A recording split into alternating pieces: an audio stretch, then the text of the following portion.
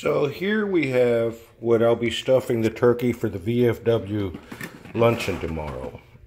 We've got 2 boxes of stovetop, chicken broth, and cream of mushroom soup.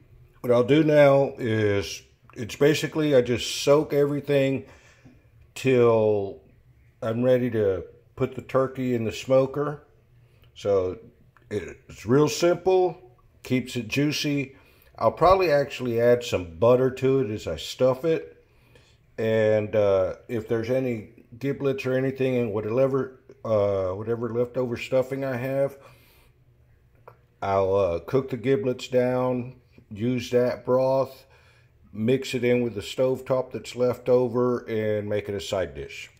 Anyways, I hope you enjoy it.